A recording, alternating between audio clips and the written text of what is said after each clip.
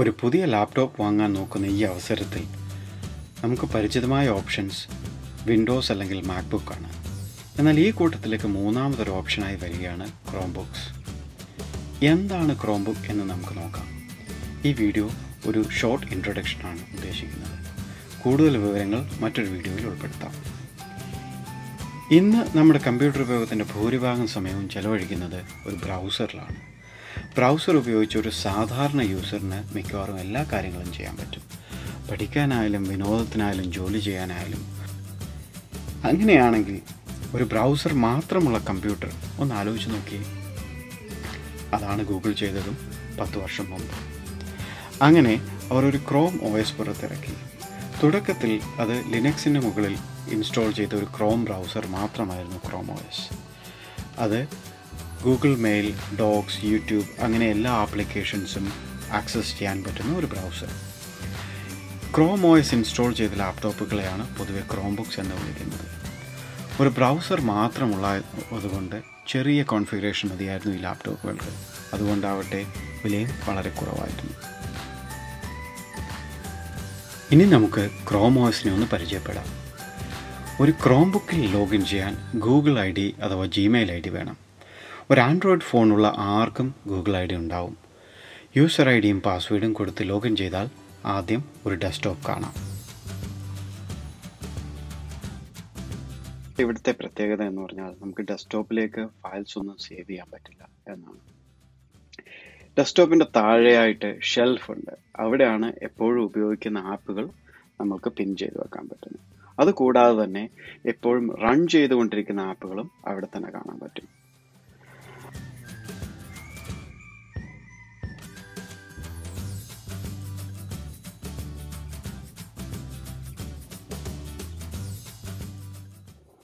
ഷെൽഫിൻ്റെ ഇടത് ഭാഗത്തായിട്ട് ലോഞ്ചർ ഉണ്ട്. ആ വട്ടത്തിൽ ക്ലിക്ക് ചെയ്താൽ സെർച്ച് ബോക്സ് വരുന്നത് കാണാം. ഇവിടെ നമുക്ക് സെർച്ച് ബോക്സും അതിൻ്റെ താഴെയായി റീസെൻ്റ് ആയിട്ട് ഉപയോഗിച്ച ആപ്സും കാണാൻ പറ്റും. ഈ സെർച്ച് ബാറിനുള്ളിൽ നമുക്ക് എന്ത് വേണമെങ്കിലും സെർച്ച് ചെയ്യാം, ആപ്സോ ഫയൽസോ എന്തെങ്കിലും. അതിനെ വീണ്ടും എക്സ്പാൻഡ് ചെയ്താൽ നമുക്ക് ആൻഡ്രോയിഡിലൊക്കെ കാണുന്ന മാതിരിയുള്ള ഒരു ആപ്പ് ഡ്രോവർ, നമ്മൾ ഈ ക്രോംബുക്കിൽ ഇൻസ്റ്റാൾ ചെയ്തിട്ടുള്ള എല്ലാ ആപ്സും ഇവിടെ നമുക്ക് കാണാൻ പറ്റും. ഇനി നമ്മൾ റൈറ്റ് സൈഡിലേക്ക് പോയി കഴിഞ്ഞാൽ അവിടെ ഒരു നോട്ടിഫിക്കേഷൻ കാണാം.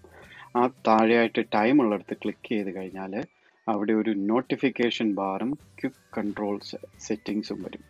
ഇത് കാഴ്ചയ്ക്ക് ഏതാണ്ട് നമ്മുടെ ആൻഡ്രോയിഡിൻ്റെ മാതിരി ഉണ്ടെങ്കിലും അതിൻ്റെ ലൊക്കേഷൻ നോക്കിക്കഴിഞ്ഞാൽ വിൻഡോസ് 10 അതേ ലൊക്കേഷനിലാണ് നോട്ടിഫിക്കേഷൻ ബാർ വരുന്നത്.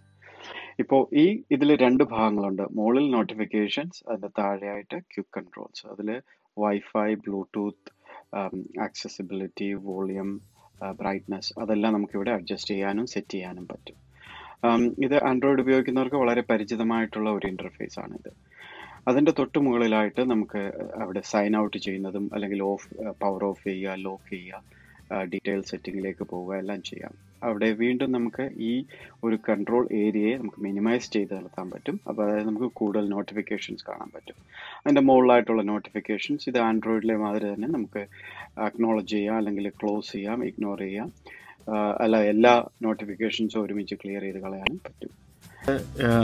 ക്രോംബുക്ക് ജസ്റ്റ് സെറ്റപ്പ് ചെയ്തിട്ടേ ഉള്ളൂ. വളരെ കുറച്ച് ആപ്ലിക്കേഷൻസേ ഉള്ളൂ. അപ്പോൾ ഇനി എങ്ങനെയൊക്കെ നമുക്ക് ആപ്ലിക്കേഷൻസ് ലോഡ് ചെയ്യാൻ നോക്കാം. അത് ഒന്നാമത്തേത് ഗൂഗിളിൻ്റെ ക്രോം വെബ് ആപ്പ് സ്റ്റോറാണ്. അപ്പോൾ നമ്മൾ ഒരു ടാബ് എടുത്തിട്ട് അവിടെ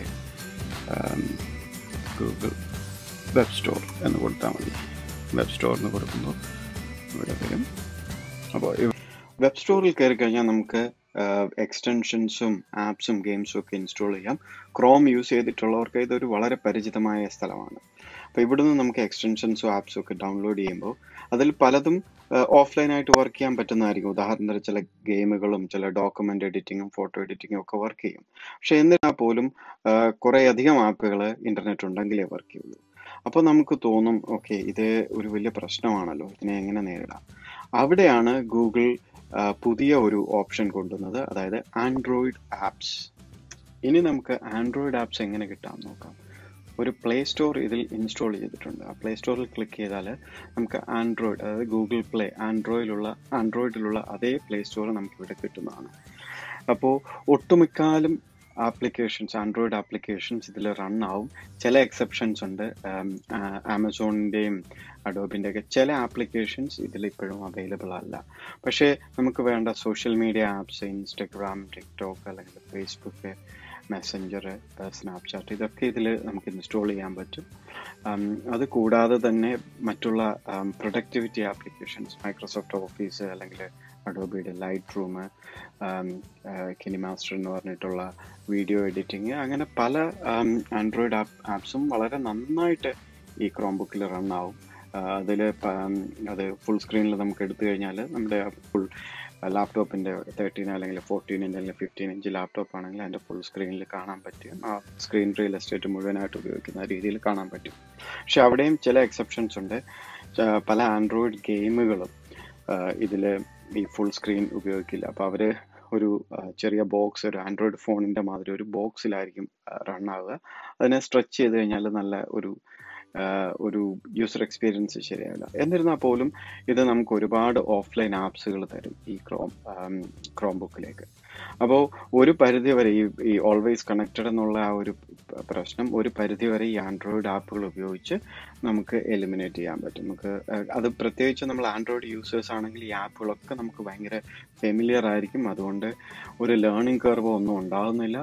അത് തന്നെയല്ല, ഇപ്പം നമ്മൾ ആൻഡ്രോയിഡിൽ ഏതെങ്കിലും ആപ്പ് പൈസ കൊടുത്ത് വാങ്ങിച്ചിട്ടുണ്ടെങ്കിൽ ആ ആപ്പ് കമ്പാറ്റബിൾ ആണെങ്കിൽ അത് നമുക്ക് ക്രോംബുക്കിലും ഫ്രീ ആയിട്ട്, അത് ഒരിക്കൽ പേ ചെയ്താൽ അത് ക്രോംബുക്കിലും ഉപയോഗിക്കാൻ പറ്റുന്നതായിരിക്കും.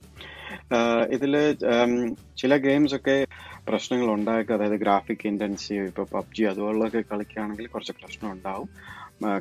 ഡിപ്പെൻഡ് ചെയ്യും, അതായത് ഏത് നമ്മൾ ഹാർഡ്വെയർ കോൺഫിഗറേഷൻ അനുസരിച്ച് ചിലതിൽ പ്രശ്നങ്ങളുണ്ടാവും. ഇപ്പം ഞാൻ ഉപയോഗിക്കുന്ന ഒരു കോർ i3 ആണ്. അപ്പോൾ എനിക്കതിൽ വലിയ പ്രശ്നമൊന്നും, ഞാൻ ആസ്ഫാൾട്ടും അതുപോലുള്ള ഗെയിംസൊക്കെ ഉപയോഗിച്ചു, വലിയ പ്രശ്നങ്ങളൊന്നും തോന്നിയില്ല.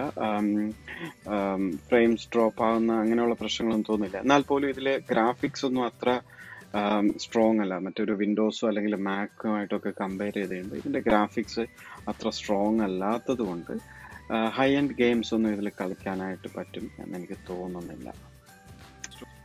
ഇപ്പോൾ സ്വാഭാവികമായും തോന്നുന്ന ഒരു ചോദ്യമാണ്, ആൻഡ്രോയിഡ് ആപ്പും ബ്രൗസറും മാത്രമാണോ ക്രോംബുക്ക്? അല്ല, ഇതിൽ ലിനക്സും ലഭ്യമാണ്.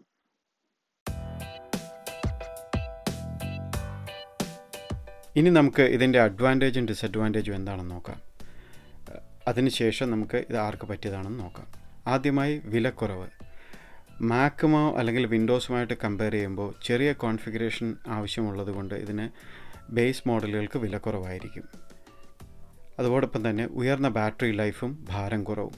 സോ ഇതിന് അത്യാവശ്യം നല്ല ബാറ്ററി ലൈഫുണ്ട്. ഭാരം ഒരു 1.5 മുതൽ 1.25 കിലോ ആ റേഞ്ചിലാണ് 13-15 ഇഞ്ച് ലാപ്ടോപ്പുകൾ കിട്ടുന്നത്. ബാറ്ററി ലൈഫ് ഒരു 12 മണിക്കൂറുകൾ വരെ കിട്ടാൻ ചാൻസ് ഉണ്ട്. ഇപ്പം ഞാൻ ഉപയോഗിക്കുന്നതിൽ എനിക്ക് ഏതാണ്ട് ഒരു 11 മണിക്കൂർ കിട്ടുന്നുണ്ട്. സുരക്ഷയാണ് ഏറ്റവും അടുത്ത ഇമ്പോർട്ടൻ്റ് ആയിട്ടുള്ളൊരു കാര്യം. കാരണം ക്രോംബോക്സിൻ്റെ ഒരു യുണീക്ക് സെല്ലിംഗ് പോയിൻറ്റും സുരക്ഷ തന്നെയാണ്. ഇതിൽ വൈറസ് ശല്യങ്ങളുള്ളത് കുറവായിരിക്കും. പിന്നീടുള്ളത് ആൻഡ്രോയിഡ് ലിനക്സ് ആപ്പുകൾ, അതായത് വൈവിധ്യമാർന്ന ആപ്പുകളുണ്ട്. നമുക്കിപ്പോൾ ആവശ്യമുള്ളത് ലിനക്സിൽ കിട്ടും, അല്ലെങ്കിൽ ആൻഡ്രോയിഡ് ആപ്പ് പ്ലേ സ്റ്റോറിൽ പോയി കഴിഞ്ഞാൽ നമുക്ക് ഇഷ്ടമുള്ള ആപ്പുകൾ ഡൗൺലോഡ് ചെയ്യാൻ പറ്റും. അതും ഇതിൻ്റെ ഒരു അഡ്വാൻറ്റേജാണ്. അപ്പോൾ നമുക്ക് വെബ് ആപ്പുകൾ മാത്രമല്ല അല്ലാതുള്ളതും യൂസ് ചെയ്യാം. പിന്നെ ഫൈനലായിട്ടുള്ളത് സൈലൻറ്റ്. മിക്കവാറും എല്ലാ മോഡലുകളും ഫാൻലെസ് CPU ആയതുകൊണ്ട് സൈലൻ്റ് ആയിട്ടുള്ള പ്രവർത്തനമാണ്. ഇപ്പോൾ നമ്മൾ സാധാരണ വിൻഡോസ് ലാപ്ടോപ്പിലൊക്കെ ഇടയ്ക്കിടയ്ക്ക് ഫാൻ ഓൺ ആകും, ഓഫാകും. അപ്പോൾ ഇതിൽ അങ്ങനെയില്ല. അതോടൊപ്പം തന്നെ ഇത് വളരെ സിമ്പിളാണ് മെയിൻറ്റെയിൻ ചെയ്യാനൊക്കെ. അതും ഇതിൻ്റെ ഒരു വലിയ അഡ്വാൻറ്റേജ് തന്നെയാണ്. ഇനി ഡിസഡ്വാൻറ്റേജ് നോക്കിക്കഴിഞ്ഞാൽ നമുക്ക് ഹൈ എൻഡ് പരിപാടികളൊന്നും ഇതിൽ നടക്കില്ല. വലിയ പ്രൊഫഷണൽ ഫോട്ടോ എഡിറ്റിങ്ങോ ഗെയിമുകളോ ഒന്നും ഇതിൽ നടക്കില്ല, കാരണം അത്ര പവർഫുൾ അല്ല ഇത്. അതോടൊപ്പം തന്നെ ഇതിൽ ബേസ് മോഡലിൽ ഒരുപാട് ആപ്ലിക്കേഷൻസൊക്കെ യൂസ് ചെയ്താൽ ഹാങ് ആകാനുള്ള ചാൻസ് ഉണ്ട്. പിന്നീടുള്ള ഒരു പ്രശ്നം എന്ന് പറഞ്ഞാൽ ഒരേ സാധനം, നമ്മൾ പറഞ്ഞു ആപ്പ് സ്റ്റോർ, പല ആപ്പ് സ്റ്റോർ ഉണ്ടെന്ന്, അതിനൊരു പ്രശ്നമായിട്ടും തോന്നാം. കാരണം നമുക്കൊരു യൂണിഫൈഡ് ആപ്പ് സ്റ്റോർ ഫീലിംഗ് കിട്ടത്തില്ല. അതുപോലെ ചില ആപ്പുകൾ ആൻഡ്രോയിഡ് ആപ്പ് സ്റ്റോറിൽ നിന്നുള്ളത് വർക്ക് ആകത്തില്ല. പിന്നീടുള്ള ഒരു കാര്യം നമ്മൾ ശ്രദ്ധിക്കേണ്ടത് സപ്പോർട്ടാണ്. ഗൂഗിൾ ഒരു മോഡൽ പുറത്തിറക്കി കഴിഞ്ഞാൽ അതിന് 5 മുതൽ 6 വർഷം വരെ OS സപ്പോർട്ട് ഉണ്ടാവുള്ളൂ. അപ്പോൾ അത് മോഡൽ പുറത്തിറങ്ങുന്ന സമയം മുതലാണ്. അപ്പോൾ 2 വർഷം പഴക്കമുള്ളത് വാങ്ങിയാൽ നമുക്ക് അത്രയും കൂടുതൽ സപ്പോർട്ട് കുറയുകയാണ് ചെയ്യുന്നത്. അപ്പോൾ അതും ഒരു ഡിസഡ്വാൻറ്റേജാണ് ഇതിന്. ഇനി ഇത് നമുക്ക് ആർക്ക് വേണ്ടിയിട്ടുള്ളതാണെന്ന് നോക്കാം. ഒന്നാമത്തെ ഉപയോഗം സ്റ്റുഡൻസ് ഇപ്പോൾ പലരും ഗൂഗിൾ ക്ലാസ് റൂം ഉപയോഗിക്കുന്നുണ്ട്. അപ്പോൾ ക്രോംബുക്കിൽ ഗൂഗിളിൻ്റെ എല്ലാ സർവീസും കിട്ടുന്നത് കൊണ്ട് ഇതൊരു നല്ല ഓപ്ഷനാണ്. അതുകൂടാതെ തന്നെ മൈക്രോസോഫ്റ്റ് ടീംസ്, സൂം മുതലായ എല്ലാ ആപ്പുകളും, സ്റ്റുഡൻസിന് വേണ്ട എല്ലാ ആപ്സും ഇതിലുണ്ട്.